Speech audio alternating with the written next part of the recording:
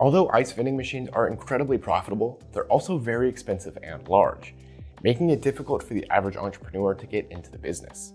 Fortunately, Everest has created a new compact ice and water vending machine that is the perfect entry point for new vending entrepreneurs.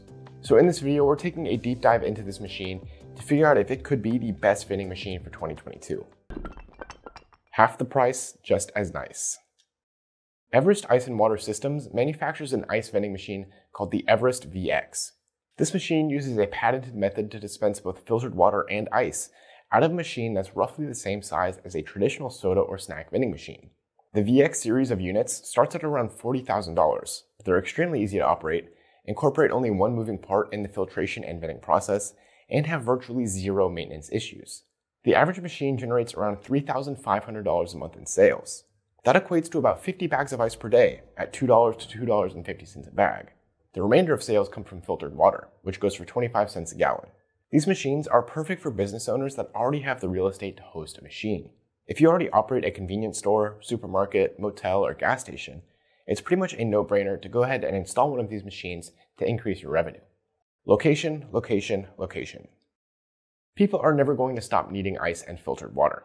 Basically, anywhere there is a substantial flow of foot traffic, these machines will do quite well, especially in the hot summer months. Marinas, campgrounds, liquor stores, car washes, hardware stores, construction sites, residential complexes, and supermarkets are some of the top places to install a machine like this. But these certainly aren't the only locations where this kind of machine would be profitable. Simplicity at its finest. Since the Everest VX line of vending machines are so simple to operate, your customers should feel very comfortable using them. They're manufactured in the USA at Everest's production facility in Florida and are currently installed at over 700 locations. These machines accept both cash and credit cards and incorporate connectivity with Everest's Basecamp telemetry system. There are only two requirements to install a machine. You'll need access to power and a water line. That water is then filtered through a 0.1 micron Everpure filtration system. If you don't have a place of your own to install this machine, on average, you can expect to pay a business owner between $200 and $400 per month in rent. Everest also offers sales support and consultation regarding machine placement, which should take a lot of the guesswork out of getting your operation up and running. Recession-proof profits.